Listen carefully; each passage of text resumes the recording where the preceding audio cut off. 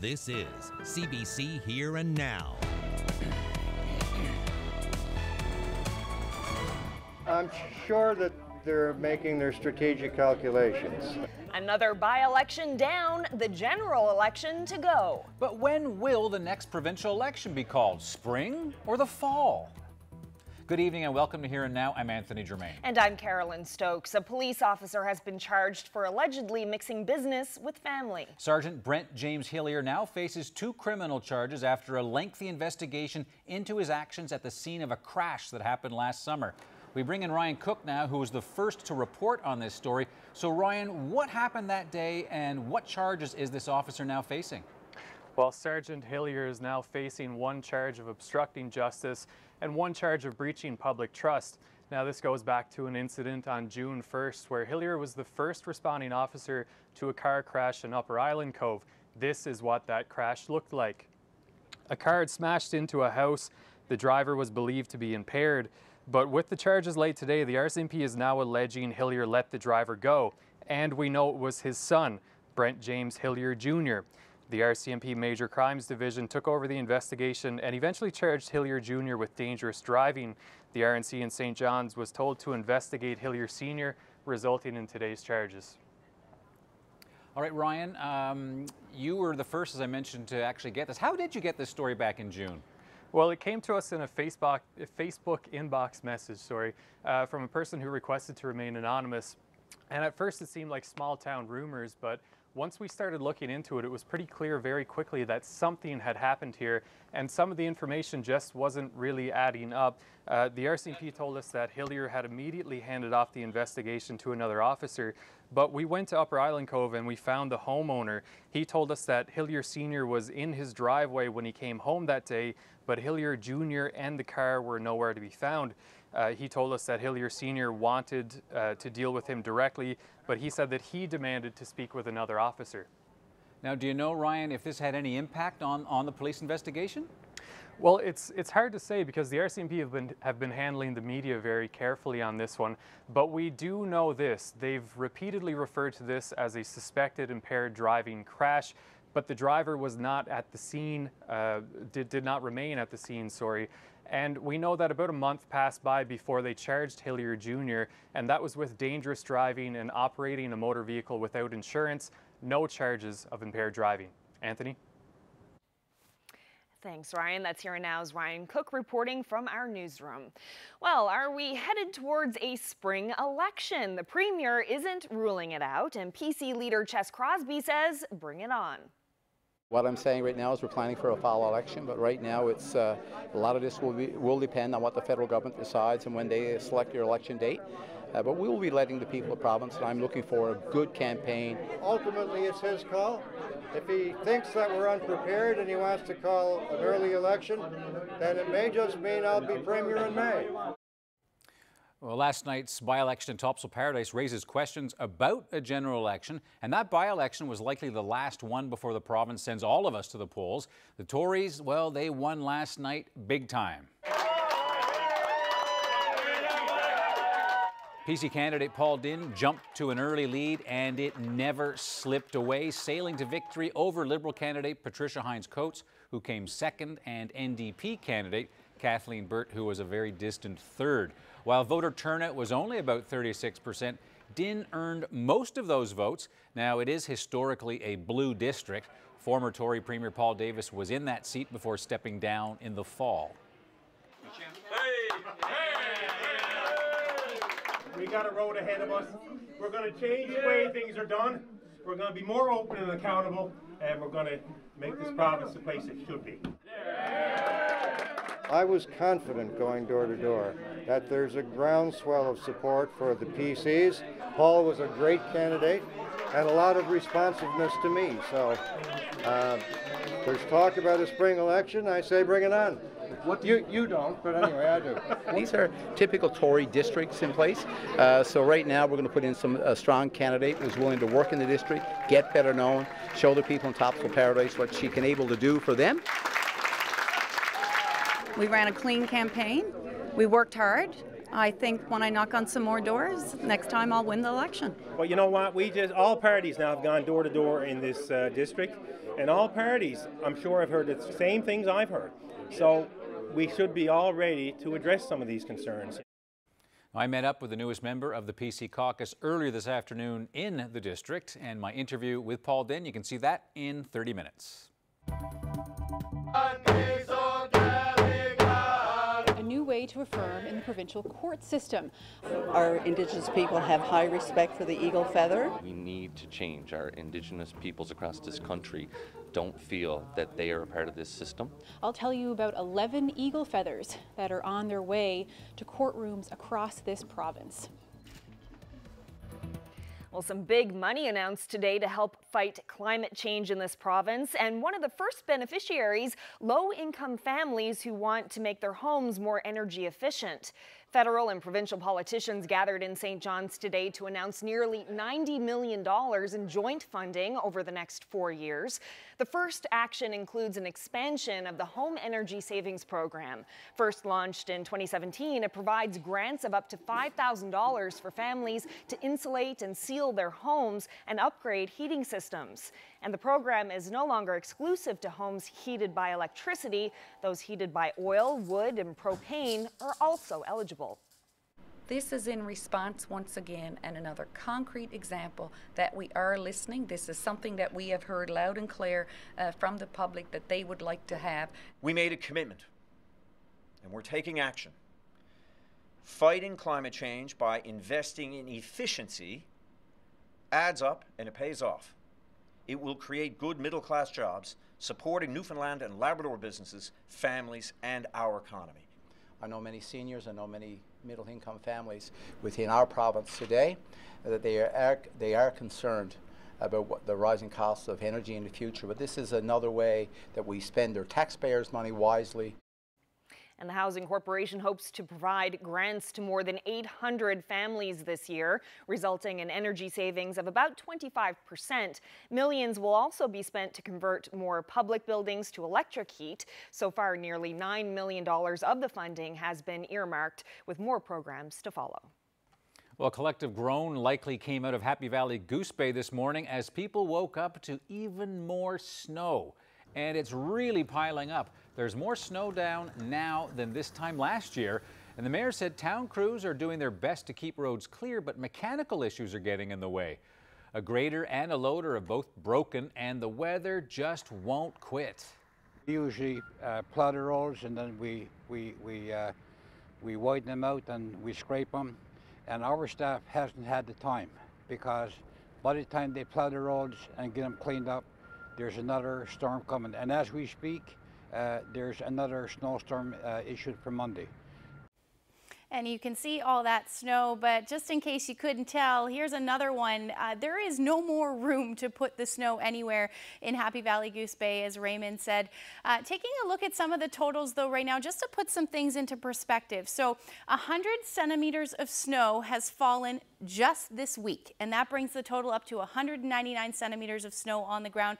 The normal at the end of January, which we still have one more week, is normally 71 centimeters, and that brings the total of snow since the beginning of the season at 367 centimeters of snow. That normal should be sitting around 224. Now, the weekend looks nice as far as weather goes, but there is another storm, as he just mentioned, on the way for Monday. I'll have all the details on your weekend forecast when I come back. Carolyn?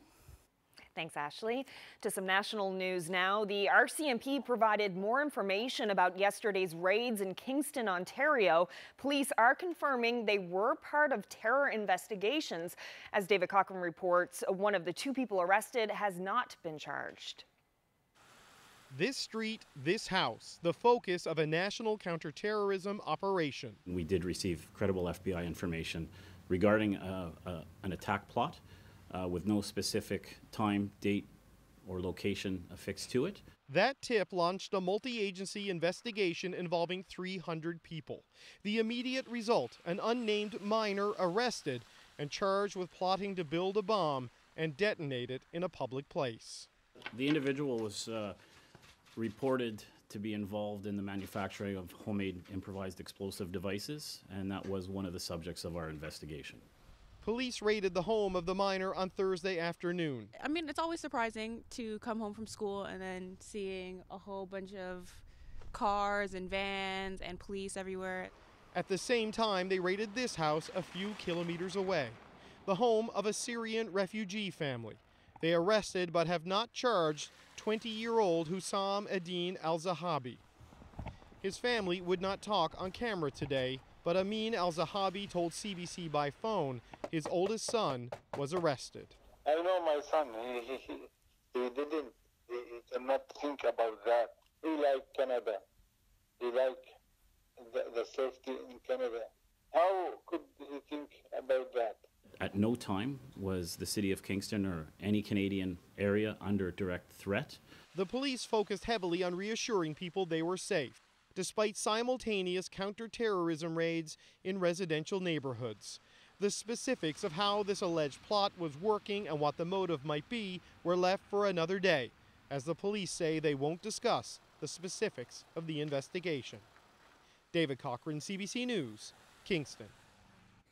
Former Donald Trump campaign advisor Roger Stone is defiant today after being arrested during an early morning FBI raid at his home. It's all part of Robert Mueller's investigation into the Trump campaign's ties to Russia. Stone is charged with witness tampering, obstruction, and lying to Congress. And he's the 6th Trump associate to be charged in the special counsel's Russia investigation, and he's now out on a $250,000 bond. The 66-year-old says he will not plead guilty. And after 35 days under a partially shut down government, the longest in U.S. history, there appears to be a compromise. Congressional leaders and U.S. President Donald Trump have reached a short-term deal to reopen the government. Trump announced the deal from the White House. We have reached a deal to end the shutdown and reopen the federal government. As everyone knows, I have a very powerful alternative, but I didn't want to use it at this time. And that alternative would be to declare a national emergency to build that long-promised wall at the U.S.-Mexico border. That will be subject to ongoing negotiations. They will continue under this new deal, which will reopen the government for 3 weeks. A man tied himself to the gate in front of a mine access road near Salmon Nature Park this morning to protest a possible gold mine in the area. Eagle Ridge International Limited wants to explore the area and could eventually set up a gold mine. In the meantime, the company has built an access road, and Mike Coos says he's not happy with the way the project's unfolding. He says he wants to protect the Avalon Wilderness area and Salmon Nature Park. Police arrived to remove Coos later in the morning, and he was not charged with anything. Well, a harsh new reality has arrived for hundreds of Rona employees on the Avalon who were told in November their stores were closing. The last day on the job was yesterday, and today their union hosted a job fair in an effort to offer some hope to the workers. About 260 Rona workers in 6 locations are now without work. In some cases, both breadwinners work for the company and rely on Rona for their income. In another, an entire family, including children, worked for the company. The workers' union, Carpenters Local 579, organized the job fair at the Union College in Paradise so laid-off members could talk with potential employers about opportunities. Judy McDonald worked in the paint department at the Rona on Topsail Road for 24 years. She says she was shocked to lose her job. She says the last day at work yesterday wasn't easy. It's really sad. Everybody was, you know, like really sad. Yeah, everybody was crying and, you know, yeah. Because a lot of people need jobs. We all need a job. Yep. It's tough, isn't it? Yep, it is very tough, yep. There's a new way to take the oath in this province's provincial court. Witnesses, victims, and offenders can now swear on either the Bible or an eagle feather.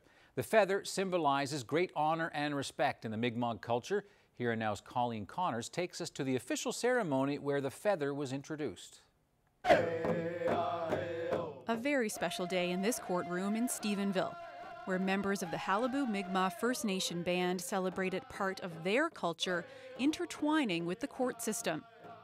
These feathers will go to a court stand in the province as a new way to take an affirmation. Odell Pike came up with the idea. Most of our Indigenous people have high respect for the eagle feather, and to have a symbol in the courtroom, you know, that's part of their culture is very important. Pike says eagle feathers are a sign of strength and honor. When you hold it, even if you tried to hold it, it's just such a beautiful feeling. And, you know, most of our Indigenous people have such a respect for it that it's very seldom they would, you know, be dishonest or not tell the truth because they know the significance of it. Pike saw the eagle feathers in other court systems in the country, brought the idea to the Justice Department, who then made this bestowment ceremony possible. You know, right now we need to change. Our Indigenous peoples across this country don't feel that they are a part of this system and that we need to change for the better, and I think today shows we're willing to move that way. Anyone can use the eagle feather to affirm on the court stand. The feathers will be distributed to 10 courtrooms and 1 circuit court in Labrador and used immediately.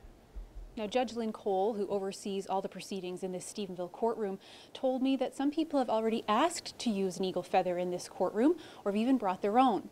She says she will leave the new feather on display so people can use it at any time. Colleen Connors, CBC News, Stephenville. Whereas years ago, big concerts weren't offered in many venues, especially in Newfoundland, but now you have concerts that are more economical. You can hop on a plane and see huge concerts. Grand Falls Windsor looks to its residents to find ways to save the annual Salmon Fest since it keeps losing money. And we have some of their suggestions from last night's public meeting. The soldiers heard a noise and they thought it was a chicken. And there was a newborn baby. Abandoned as a baby, rescued by 3 Canadian soldiers. After decades of mystery, a British woman is filling in the blanks.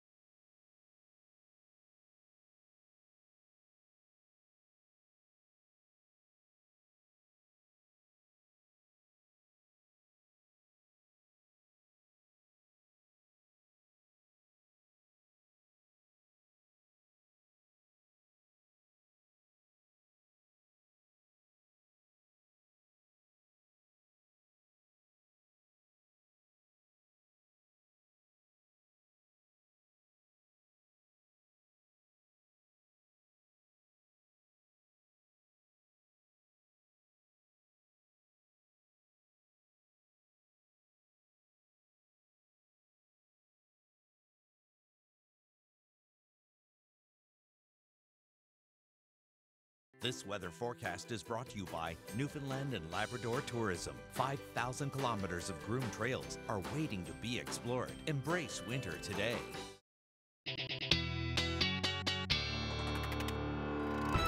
Okay, just before we get to the weather, actually, there's another big star, other than you, who's getting used to life here in this province, and that's Glenn Big Baby Davis. He's had stints with the Boston Celtics and, of course, a whole bunch of other NBA teams. And he's now suiting up with the St. John's Edge, and according to Instagram, he's picking up on some local slang. I've been in Newfoundland for a minute, and I've been learning, like, all, like, the slang. So it's like, yes, bye. Yes, bye. Yes, bye. So it's like, you know, yes, bye can be say no. Yes, bye can mean yes. Yes, bye can be, really? I can't believe you. Like, yes, bye can be like, oh, I don't believe you. That's a pretty good explanation. Part of my new slang. So if you hear me saying yes, bye, you know I'm a Newfoundlander. You feel me? Oh boy. Oh. He's actually, that's a pretty good explanation for people unfamiliar with yes, bye. It actually, yeah, he does it pretty well. This guy is a huge draw, right? Oh, I mean, yeah. You can tell he's a character, right? Originally from Louisiana, fan favorite, and the Edge certainly packs him in. Yeah, absolutely. I see why, too. So good. So what did you think of that? How's your yes, bye? I don't know. I'm working on it. He's nailed it, though. I don't think I'm not there yet. Not there yet. But talk about the temperatures today, especially. It was warm here. Yeah, for most of Newfoundland today, it was absolutely beautiful. The sun eventually came out, which was really nice. So, yes. Yeah, if we take a look at some of the temperatures, between 7 and 10 degrees up through the northern portions, a little bit cooler, 6 degrees in St. Anthony. And then Happy Valley Goose Bay reached a high near -4. Now, yesterday I was saying potentially reaching about between 3 and 5 degrees. And the track of the low went a little bit further south, so that meant you got stuck in that colder air. So that's why those temperatures didn't climb today. Otherwise, quite a nice day in Labrador City at -11. Now, these temperatures have dropped, and they actually dropped earlier this morning for the West Coast. And we're starting to see those temperatures dive down as well for most of the island, and then up through Labrador, still quite mild, actually -4 in Happy Valley Goose Bay, so still sitting at the same temperature, and -1 for Cartwright. So if we take a look at that current satellite and radar, not a whole lot happening anymore because we're starting to see skies clear out. Same thing up through Labrador. The snow that's happening along the coast will eventually ease as we head, or rather pull off as we head through the night tonight. But the winds are still quite strong, so we're seeing sustained winds between 40 and 60 kilometers per hour up and along coastal Labrador down through the northern peninsula. And then with those gusts, we're still seeing gusts between 70 and 90 kilometers per hour. Now, Environment Canada does still have a wind warning in place. We're looking at gusts actually picking up for Nain overnight with gusts between 100 and 110 kilometers per hour. And then these wind warnings will likely end for Southeast Labrador and the Northern Peninsula as we head through the night tonight. So taking a look at your forecast through the overnight, those temperatures are going to continue to drop. So especially for the Avalon and parts of Central where those temperatures are still sitting above 0, things might get a little bit slick tonight, so make sure you put some salt out. -3 for Port aux Basques. Southwest winds though, 30, gusting 50, so it's going to stay quite breezy through the overnight. Otherwise, just looking at that potential for flurries. Now, Burin Peninsula, most of eastern Newfoundland and the Avalon could see either flurries or some freezing drizzle through the night tonight. Otherwise, those temperatures are going to dip for most of Labrador down to the -teens. Nain, again, going to stay windy with that potential for some blowing snow through the night tonight, but eventually those that snow will ease, but still looking at another 2 to 4 centimeters through the night tonight. Now, taking a look at the future tracker, there's not a whole lot on it, which is good news for your Saturday. Looking at maybe that potential for some cloudy periods and a few flurries along the west coast. Otherwise, Labrador looking nice. Lab West might see a few flurries in the mix as well, but overall, not a bad day. at all. So here's a look at the forecast. Temperatures in the minus single digits, hovering around the 0 degree mark for the Burin Peninsula and the Avalon. Those winds will eventually ease, so it does look like a nice day, but again, can't rule out that chance of a few flurries along the west coast. For Lab City, dipping down though, minus 25 as your afternoon high tomorrow, and then temperatures eventually going to drop for Nain down to minus 22 with a slight chance of a few flurries. So let's look at your forecast. We'll look ahead to Sunday. Looks pretty good. I'll have all those details coming up. Well, the Exploits Valley Salmon Festival has gone full circle. What started in 1985 as a big local festival in Grand Falls, Windsor, morphed into a mega concert. But then it started losing money. So over the last few years, the festival's scaled back smaller events at a smaller cost. And now the town is debating the future of the Salmon Festival, a topic of last night's public meeting. I think, and seemed to be the consensus here tonight, that it was more about smaller groups in different venues as opposed to maybe just one group in one big venue. And I don't think that it's any person's groups, anything that they did wrong. I think it's more about the economy, and things are changing and things are opening up. Whereas years ago, big concerts weren't offered in many venues, especially in Newfoundland. But now you have concerts that are more economical. You can hop on a plane and see huge concerts. Me personally, I haven't attended in a couple years, but that's just my personal preference of music. Now, in saying that, I mentioned earlier, if the ticket is $30 or $40, I don't care who's playing.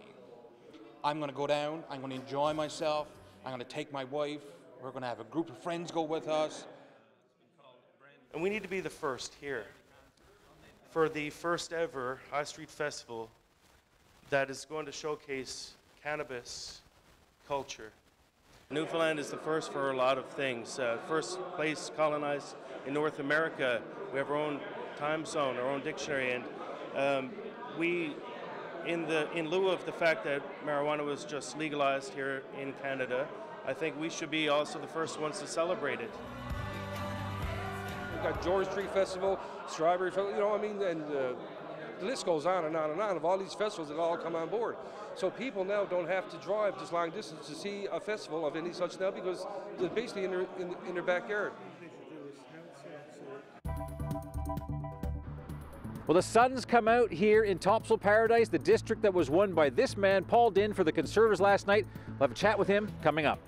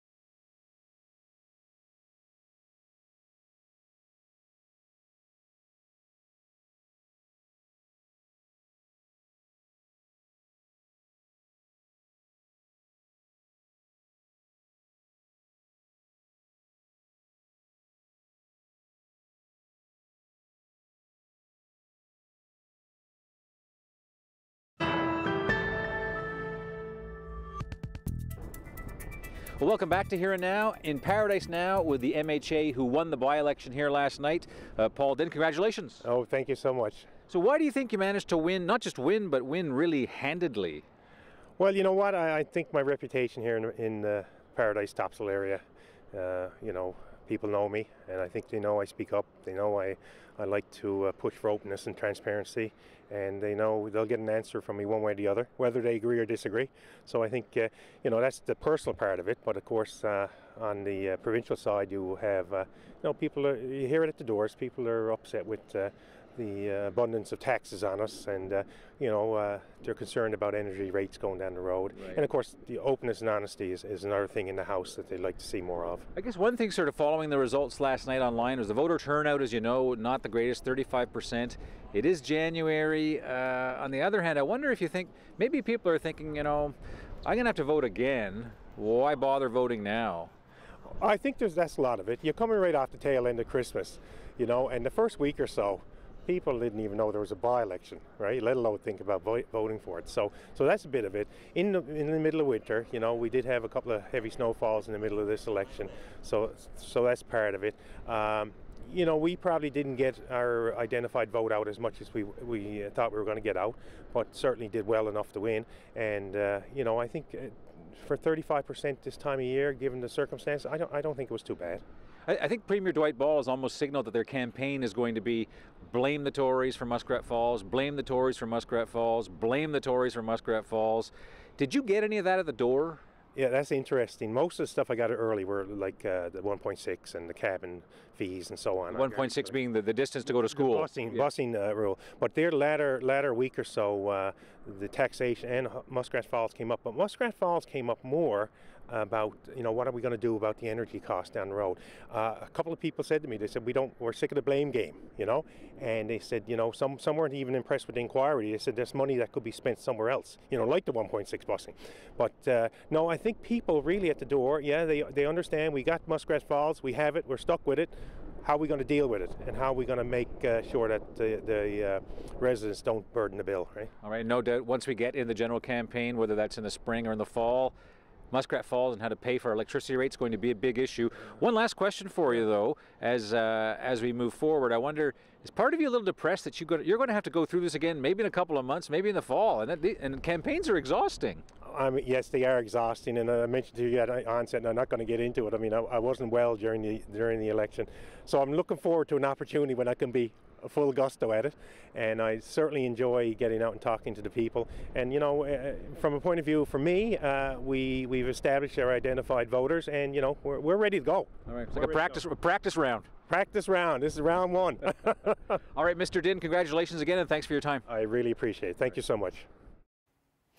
Well, a British woman has launched a remarkable search. Abandoned as a baby in 1941, she was rescued by 3 Canadian soldiers training in England. For most of her life, that's all she knew, but now she's filling in the blanks. Thomas Degla has that story.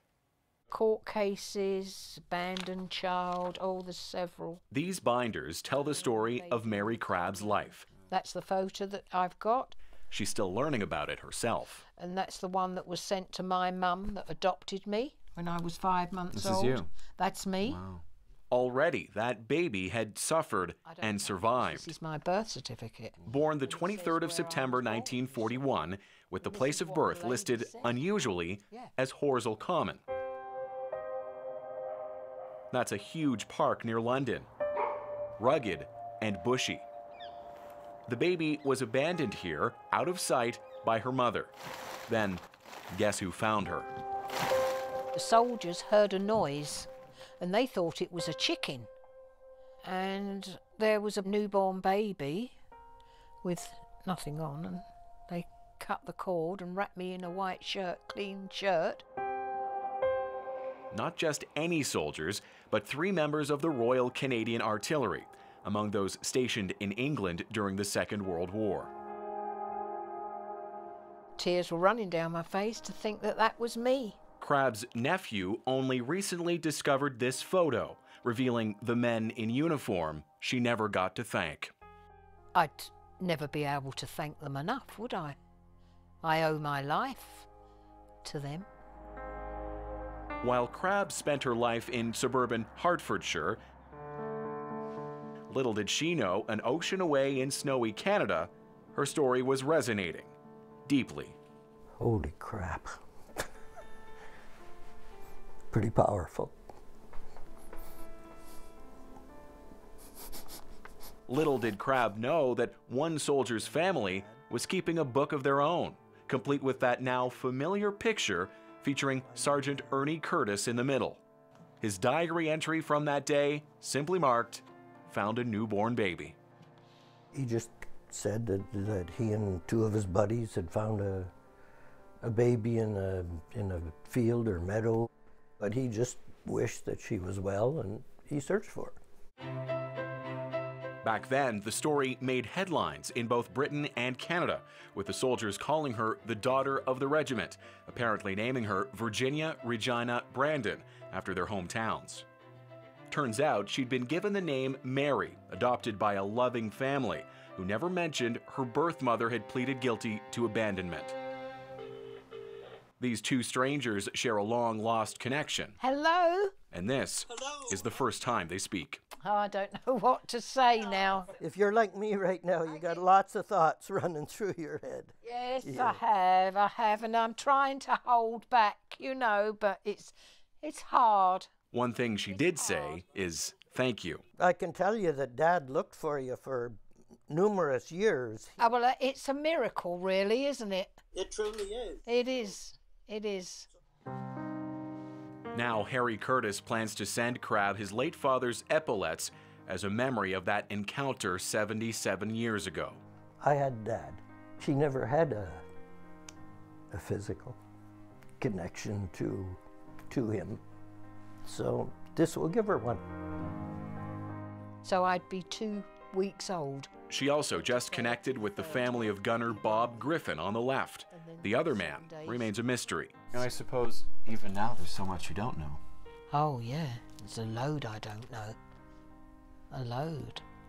Her own story is still being uncovered, and what a story it is. Thomas Dagg, CBC News, Hertfordshire, England. What a great mystery, Wow. right? Emotional story. Yeah, no, wonderful story by Thomas. And who knows, maybe, because I know many here and nows across the country be airing that as well. Sometimes, you know, people see things and say, hey, wait a second, I know that story. Yeah, that guy looks familiar. Yeah, you never know.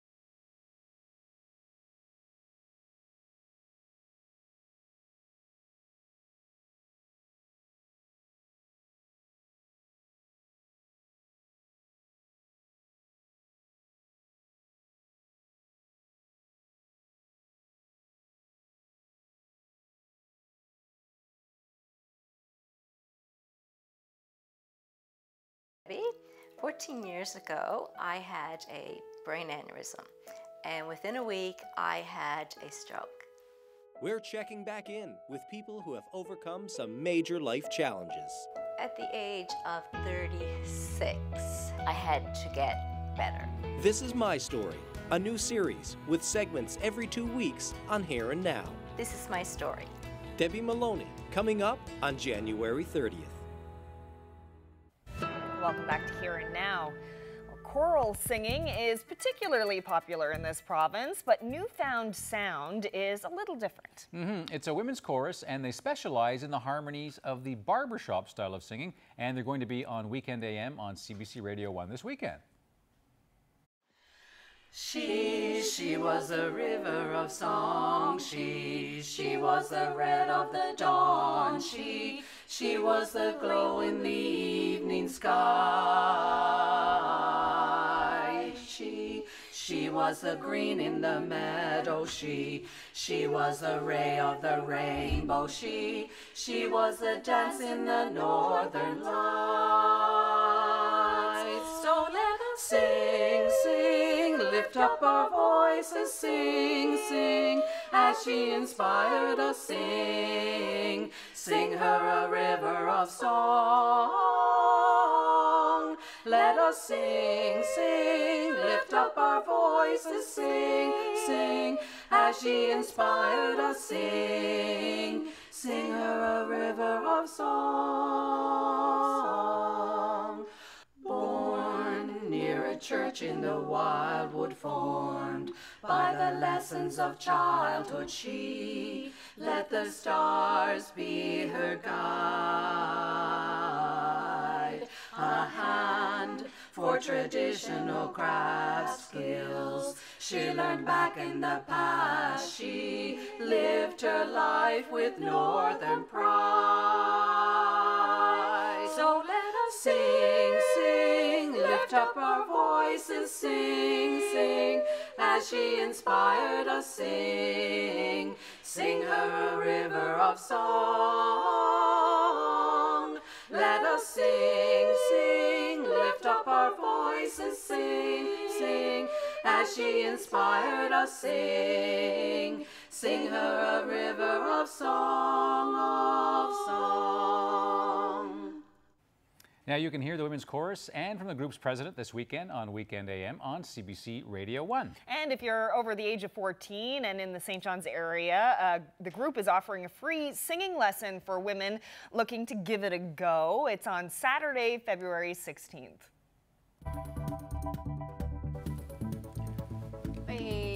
Not a bad night out there. Temperatures are going to continue to drop, which means it might get a little slick out there.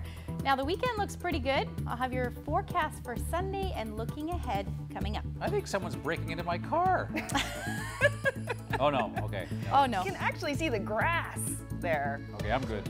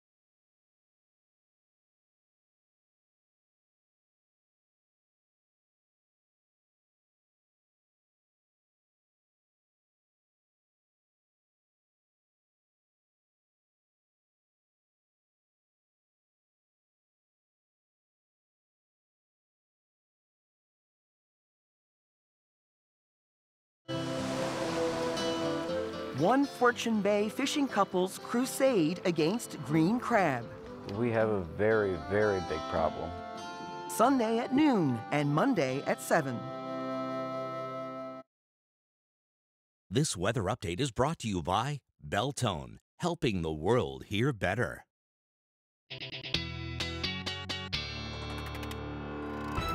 It's Friday. It is. Weekend's here. I'm wondering how things are shaping up. I wish that it would just stay like it was today.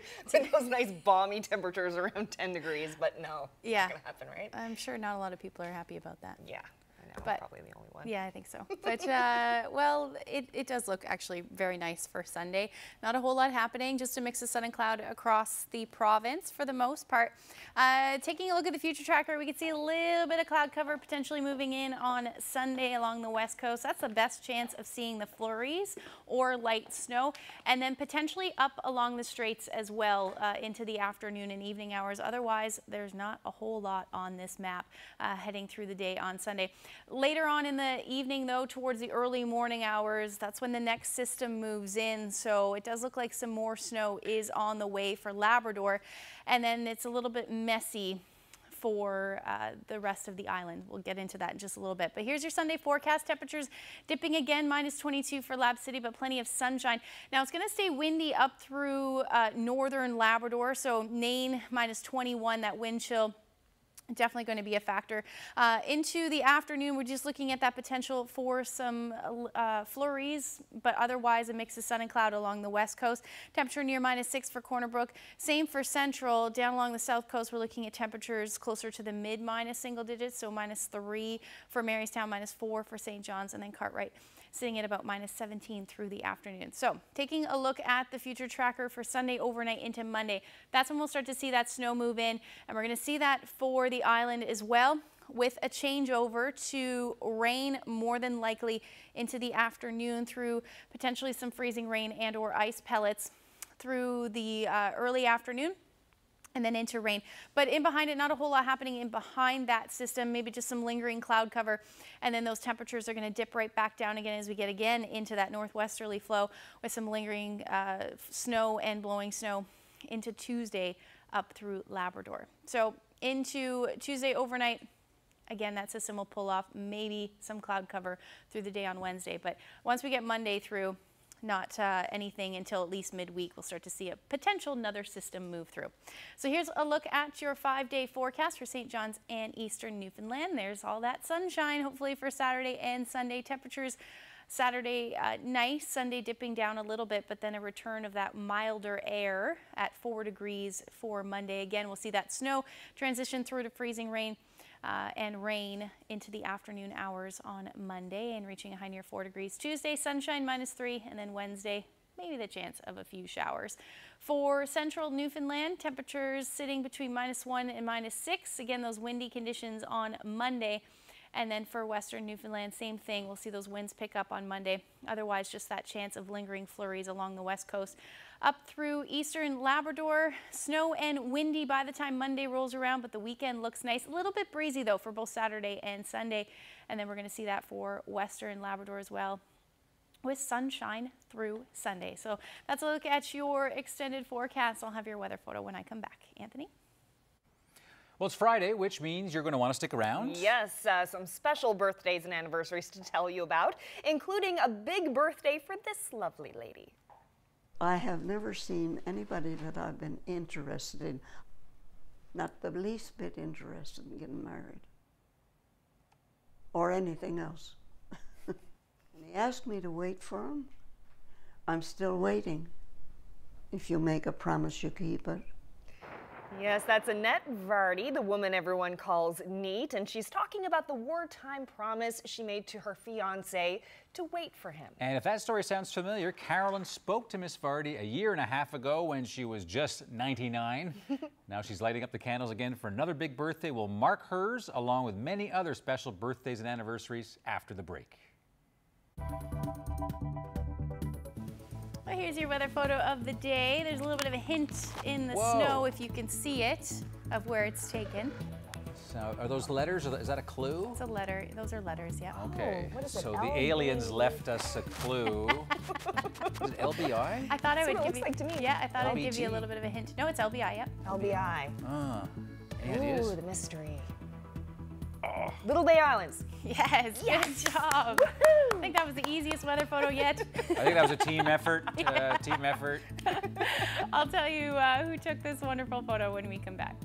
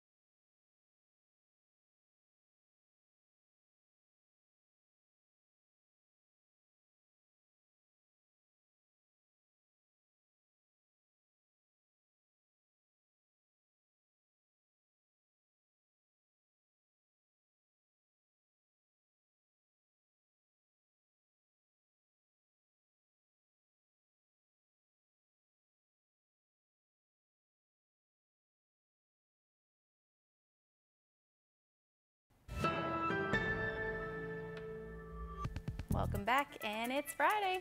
Which means, of course, it's time to see who's celebrating. Happy 57th anniversary to Will and Shirley Temple in Sunnyside. And congratulations to Judy and Irvin Francis in Harbour Lacou. They're celebrating 50 years of marriage, and Judy has a birthday at the end of the month. Happy anniversary to Ernie and Ann Power. They have been married for 65 years. And happy 54th anniversary to Stephen and Myrtle Gregory in Paradise. Happy anniversary, Abe and Daphne Pittman in Deer Lake. They are celebrating 66 years of marriage. Happy 99th birthday to Fern Rose of Musgrave Town, now living in St. John's. Charles Oldford of Burnside is celebrating his 96th birthday today. Happy 92nd birthday to Louis Anderson of Stephenville, now living in Bowmanville. Bill Blake turned 92 yesterday, originally from Baytona. He now lives in St. Catharines, Ontario, but still continues to watch Here and Now faithfully. Thank you so much for that. Happy birthday to Greta Cave of Lewisport, who will be 92 years old tomorrow. And happy 99th birthday greetings to Alma Carter. Alma is from Corner Brook and Greens Pond and now lives in Paradise. Happy birthday to Bridget Corcoran in Labrador City. She is 93 today. And best wishes to Florence and Tom Snow in Victoria. They are celebrating their 57th anniversary. Congratulations. And a happy 50th wedding anniversary to Dick and Agnes Hanrahan of Little Bay. They are celebrating this weekend with family and friends in Florida. Lucky them. Harold and Joy Batstone in Jackson Cove. They are celebrating their 61st wedding anniversary. Well done. Anniversary greetings going out to Harvey and Sadie Ellsworth of Carmenville. They're celebrating 62 years of marriage. Happy 56th wedding anniversary tomorrow to Max and Phyllis Beckett, and they are also celebrating in sunny Florida. Happy anniversary to Gerald and Edwina Andrews of Conception Bay South, who are celebrating their 55th wedding anniversary. Happy birthday to Jessie Suley of Heart's Delight, who celebrated her 92nd birthday on January 23rd. Happy 97th birthday this Tuesday to Gertrude Gillum of Robinsons. And happy birthday to Marion Piercy. She turned 95 on Tuesday. She's a war bride, originally from Scotland, so happy Robbie Burns Day as well. Now lives in Paradise. And a happy 90th birthday to Morley Percy in Brigus. Dawn and Ida Warren in Chapel Arm, Trinity Bay are celebrating their 56th wedding anniversary today. And Norm and Jean Whalen in Lewisport, they are celebrating their 50th also today. And a happy 56th wedding anniversary to Arch and Shirley Butler. They celebrated on Monday. 60th wedding anniversary greetings going out to Eldridge and Mabel Dumaresque of Lansa-Clare. Congratulations to Kevin and Sharon Livier. They're celebrating their 50th anniversary. Anniversary greetings going out to Alistair and Linda Stone. It was their 50th anniversary yesterday. And happy birthday to Catherine Ronayne of Witless Bay, who will be celebrating her 92nd birthday tomorrow. Birthday greetings going out to Mary Lane of Catalina. She's turning 93. And birthday greetings to Viney Stanley in Clarenville, who will celebrate her 95th birthday on Sunday. Happy 57th anniversary greetings going out to Max and Alva Wellen in Ladle Cove. They celebrate tomorrow. And a very happy birthday to Annette Vardy, or Aunt Neat, as she's known to most people. She turns 101 today. She's from Clarenville and now lives in Southlands and still lives on her own and is in great health. Hope you have a wonderful birthday. Nice. Great story. And congratulations, everybody. Absolutely. Well, have a look at this. Canadian superstar snowboarder Sebastian Touchant hit the slopes. Oh. Or the steps. Yeah, the steps. Philadelphia's famous Museum of Art this week. That's a pretty rough hit he took right there. Oh boy. Actually, was that your snowboard instructor? Because that's kind of like the video from White Hills earlier. Oh, no. Okay, here's the real thing. All right, that's now you may recognize these steps because they're from the movie Rocky. Ah, right. Yeah. Gonna fly now. That's pretty impressive. Yeah, persistence pays off. My neck hurts just watching that. Yeah. So keep practicing, Ashley. We can get you to do that next year. That's never gonna happen. Maybe on my skis, but not the snowboard. Okay, no, skis. Definitely not. I'll take the skis. I'll take the skis. Get you going down the stairs between Duckworth Street and Water Street. That was by the courthouse. Yeah, good idea. Well, one thing I would do is take my skates out and go skating on that pond there. You guys guessed it, Little Bay Islands. Beautiful. Sweet spot. It is beautiful there. We get lots of photos from Little Bay Islands, actually. It's nice to see. Yeah. Yep, so perfect. Oh, I didn't change that. Clearly didn't hit save there. Just testing viewers. Yeah, just testing, but that's definitely Little Bay Islands there, yeah. Nice, great picture. Yeah. So Debbie Cooper's going to be back next week. It's been great working with you, as always. Wonderful, as usual. So you're back as a reporter person and all that. Excellent, so we'll still see you. And the weekend's here. Yay! Right, so hope you have a great weekend, and we'll see you on Monday. Enjoy. Good night.